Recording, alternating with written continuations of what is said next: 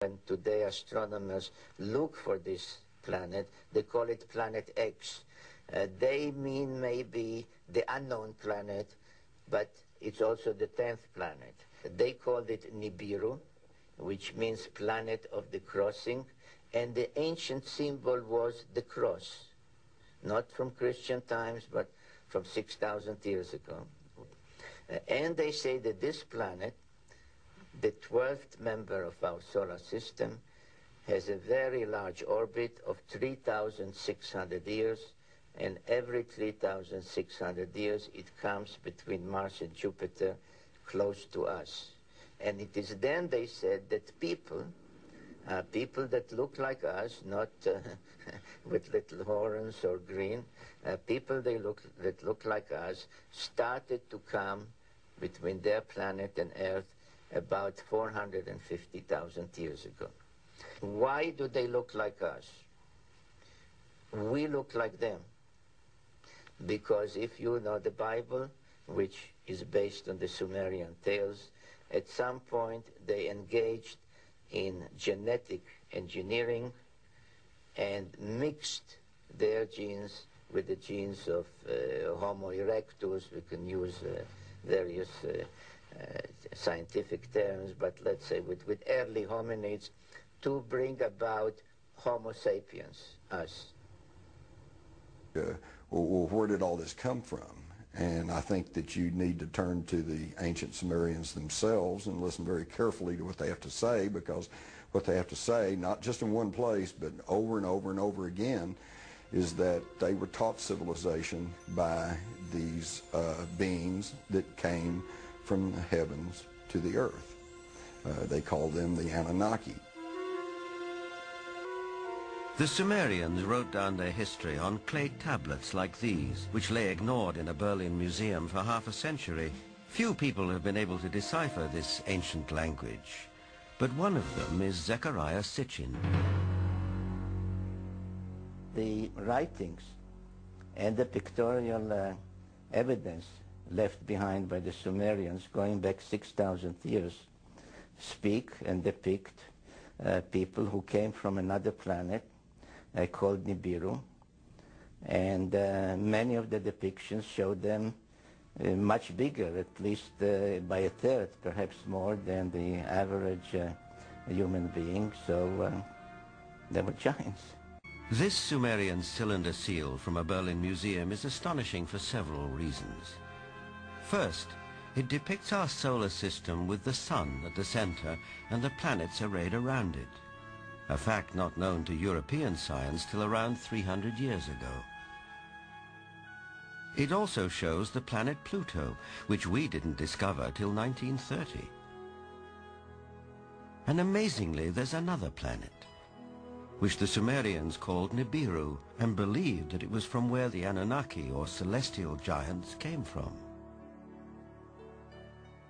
If you look at the three figures depicted here, they all look more or less the same size. But if you bear in mind that this figure of the deity, that he is seated, and you add from the knee to the hip to his size, you will realize that he is about 10 feet tall, a giant, one of those who from heaven to earth came. Looking for signs of extraterrestrial life, astronomers have searched deeper and deeper into the universe. But all along, maybe they should have been looking closer to home. For it's in our own solar system that a mysterious object has recently been detected, near where the Sumerians placed their planet Nibiru, home of the Anunnaki. For the believers, this is convincing evidence that the celestial giants are real.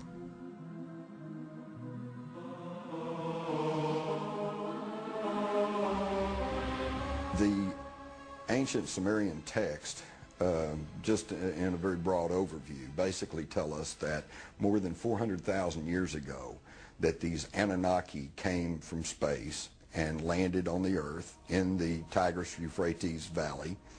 They began to set up a colony that they called Eden. According to Genesis, Eden, or Eden, is where Adam was created from dust and Eve from one of his ribs. Others, however, have a more high-tech version of how human life began.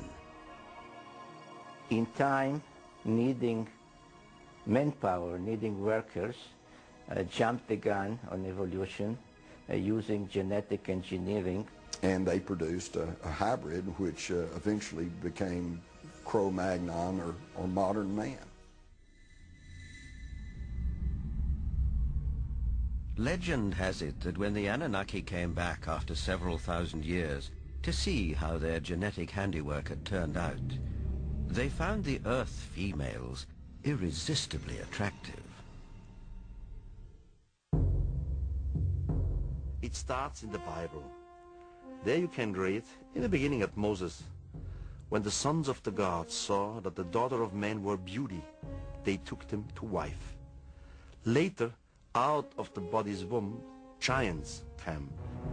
So destructive were these titans that the Anunnaki who fathered them decided to destroy them. The apocryphal book of Baruch even tells us how many giants were wiped out. The book of Baruch says, "Then the Lord created the great flood, destroyed all life, which then was on earth, including the 490,000 giants." 50,000 years ago, an advanced race of beings came to Earth. They established a civilization here that became known as Atlantis. Modern humans inherited everything from these alien visitors, according to Sarian. In fact, we are them. They interfered with the indigenous population of this planet. And when I say interfere, I mean genetically, biologically. Alien blood. The idea blows a hole through mainstream theories of human evolution. In northern Kenya, they have found a boy, the skeleton of what is believed to be one of our oldest ancestors. By using carbon dating on that skeleton and others, scientists have formed a consensus about when the first humanoids evolved. But something extraordinary happened 30,000 years ago. After millions of years of slow evolution, humans began a rapid advance from cave painters to sophisticated pyramid builders. You don't have pyramids, and you don't have basket weaving, and you don't have metallurgy, and you don't have all of these anomalies just popping out of the blue. We have whole mathematical concepts with no antecedent, stages, which we know must have existed. This knowledge could only come from alien visitors, says Sarian. And it was bestowed upon the citizens of Atlantis, transforming the island into the intellectual beacon of the pre-ancient world. It's bigger than Rome, it's bigger than Egypt, it's bigger than Greece. Atlantis is bigger even than our own cyber age, actually. Because the further we get away from it in time, there it looms on the road ahead of us again. Sarian is convinced there were some 500 alien visitations during the time of Atlantis. And because of the spectacular nature of these encounters, there is evidence if you know where to look. In the coffin texts of the Egyptians, we hear about crafts that come and pick up princesses and fly them to foreign shores in an instant. We have the Laura caves in India, where you can actually go and look at them. These wall reliefs where it literally shows you crafts with little people inside them, the gods, above the tree line, and all the heads of the people are looking up. I am definitely sure that we have been visited several times in antiquity by extraterrestrials. It's been 40 years since Eric von Daniken first wrote about ancient astronauts in his book Chariots of the Gods.